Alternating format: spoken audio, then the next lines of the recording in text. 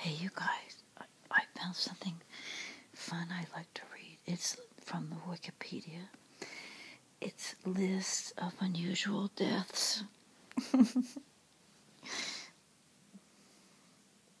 It's not funny, but I don't want to laugh, but I think I want to laugh. Here's something from the 1980s. I don't even know what happened, and I can tell I'm ready to laugh. 1981, Boris Segal, a Ukrainian-American film director, died while shooting the TV miniseries World War III in Portland, Oregon, when he walked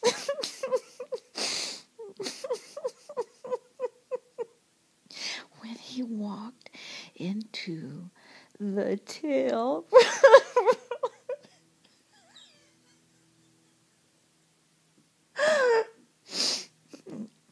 when he walked into the tail